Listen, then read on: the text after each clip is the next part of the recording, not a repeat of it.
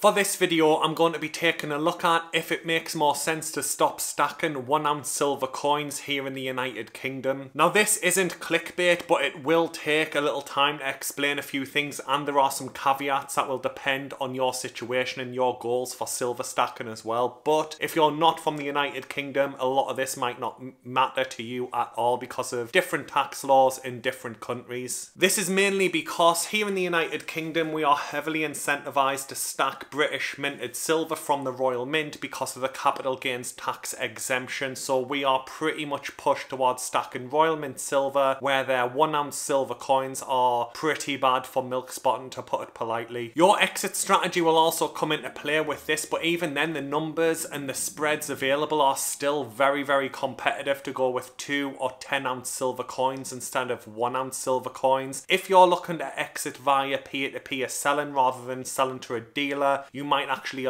be a lot better off by going with 2 or 10 ounce silver coins as well. The numbers for this video will presume that the 2 ounce silver coin premiums and 10 ounce silver coin premiums for reselling will maintain moving forward. Personally, I do think the popularity of the Queen's Beast will taper off, but I think the Tudor Beasts and Queen Beasts silver coins will pretty much maintain it around the same as each other. Dealer buyback prices will also play into this heavily as well, and like I'll cover later in the video when I do some number crunching, literally within the last week, one of the major dealers here in the United Kingdom have dropped their buyback prices from spot plus 8% down to spot plus 5% for the 2 ounce silver coins. So the idea for this video came about due to 3 different conversations that I had with different people over the course of the last week. The first one was with my friend's dad. He is a gold stacker, he really isn't about silver. That's very common here in the United Kingdom due to the extra 20% tax we have to pay when buying first-hand silver. But he made an absolute killing on 2 ounce silver coins from the Queen Beast series. That's the only silver he's stacked. It's usually sovereigns and 1 ounce gold. He was buying them and reselling them on the peer-to-peer market and made a lot of money. The second conversation is with Martin from Silver Trader, who is one of the better silver dealers here in the United Kingdom. And I was talking to him and he was mentioning how the 1 ounce silver coins from the Royal Mint tend to have a really bad issue with milk spotting, whereas the 2 ounce silver coins and the 10 ounce silver coins don't really have that much of an issue in his experience. He is in a much better position than me to talk about that because he sees silver coins every single day. But even with my small amount of silver, it does still kind of back that up, where 1 ounce silver coins tend to milk spot, my 2 ounces really don't. The third conversation that got me thinking about this was with one of my friends who recently tried to exit on some silver, selling it to one of the major dealers here in the United Kingdom, and they actually tried to play the numbers game and offer him lower than what their listed buyback price was because his silver was milk spotted. That really shouldn't matter in my opinion, and he actually paid the shipping for them to send that silver back to him. Then he sent it down to Atkinson's and they bought it at above the list price of the original dealer anyway, without saying a word about the milk spotting. Now here in the UK, the best way to buy silver by far is on the pre-owned margin scheme because the premiums are lower. It's usually around spot plus 50%. That might sound crazy from whichever country you are, but because of taxes here, that is pretty much the best deal you're going to get for 1 ounce of silver. Unfortunately though, that is not always available because it pretty much sells out as soon as they get those coins back in stock, because it is the most cost efficient way to stack silver here. So a lot of people just go with current year Britannias, which is technically or generally thought of as the cheapest way to stack silver. Now with Atkinson's, who is one of my preferred dealers for bullion here in the UK, you're usually looking at spot plus 65% for a 1 ounce silver Britannia. If you go with a 2 ounce Lion of England from the Tudor Beast series though, that will come in at spot plus 61%, already saving you 4%. Then you've got the numismatic collector side of it for additional value if you are looking to exit in a decade or something like that via a peer-to-peer sale. Then you have the 10 ounce Lion of England from the Tudor Beast series. I don't have one in front of me, but I am looking to buy one next month. That will usually be around spot plus 60%, so again that's saving you 5%.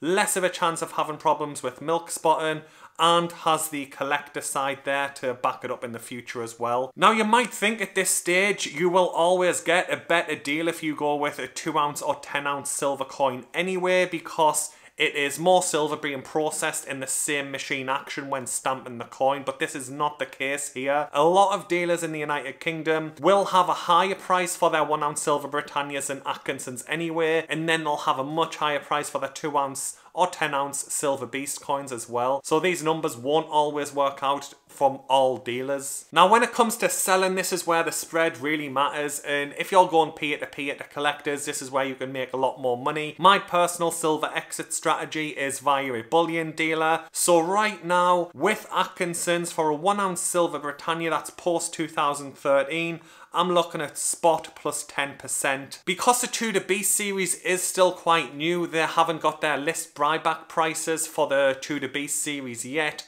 so I am just using the Queen's Beast series. But literally a few days ago when I did the original number crunches for this video, their buyback for the 2oz silver Queen's Beast series was spot plus 8%. Right now it is currently spot plus 5%. Then when you go with the 10oz silver, it's pretty much the same as a 1oz Britannia, coming in at spot plus 10%. And from what I've seen online, these tend to sell out very quickly because it's part of the VAT margin scheme, and because you're buying 10 ounces instead of 1, the prices do tend to work out even better than going with pre-owned 1oz silver Britannias, so these are very popular. So even with the cheaper prices on the buy side of it for the 2oz line of England, with a spot plus 5% buyback, it is slightly worse off than a 1oz Britannia.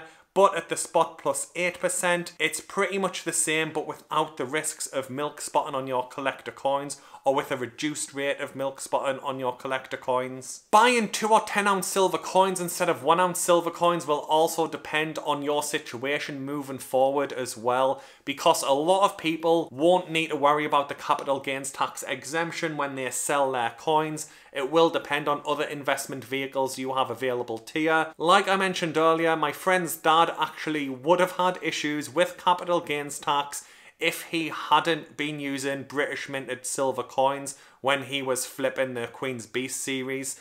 So it can surprisingly come into play depending on your situation. So right now the 20% VAT on the 2oz line of England is around £9.33. That does sound like a lot, and to be fair it is, considering it is an investment grade 3.9 silver product, and personally I think it's ridiculous that we get taxed on investment grade silver. But if you really do believe in the bull case for silver, and hands up, I really don't. I collect silver, I don't stack it.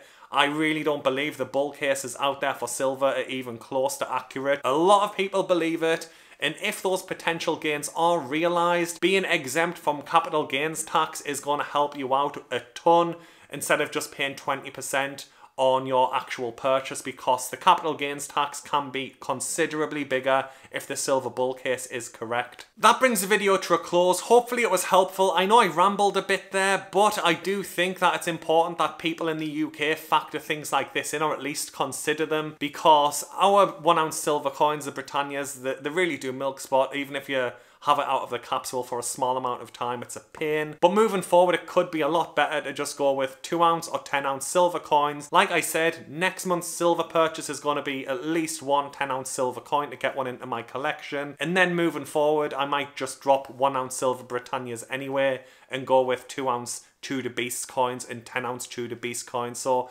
thanks for watching guys, and have a good day.